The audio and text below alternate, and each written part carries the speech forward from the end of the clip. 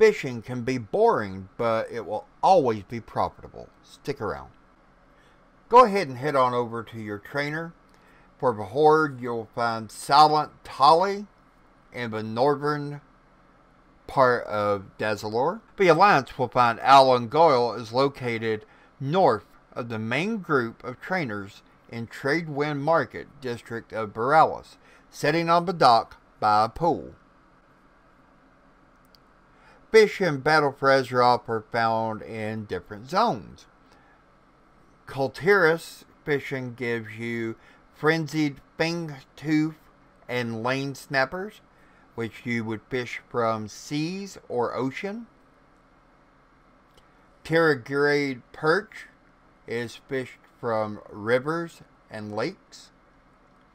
In Zandalar, Slimy Mackerel and Sand Shifter are fished from seas and oceans, while Red-tailed Loach is fished from rivers and lakes. And all zones have the possibility of fishing up great sea catfish out of rivers and lakes, and midnight salmon on a rare 3% catch rate. Now you can only level your Battle for Azeroth fishing in Zandalar or Kul Tiras. You won't be able to gain any Battle for Azeroth fishing skills anywhere else in the game. You can skill up your fishing from 1 to 150 in any fishable waters in Zandalar or Kul Tiras. So go ahead and head on over to the nearest water, stand in front of the lake or river, and press the fishing button. Then mouse over the lure in the water, and when it splashes, right click on it.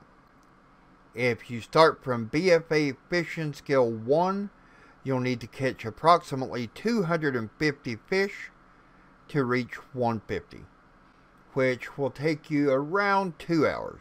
Fishing can be very profitable, especially if you use this with your cooking at the same time, leveling both. Let me know in the comments section below how much these fish are selling for on your server. Did this guide help you out? Be sure to hit that like button, subscribe to the channel, and I'll see you in Azeroth.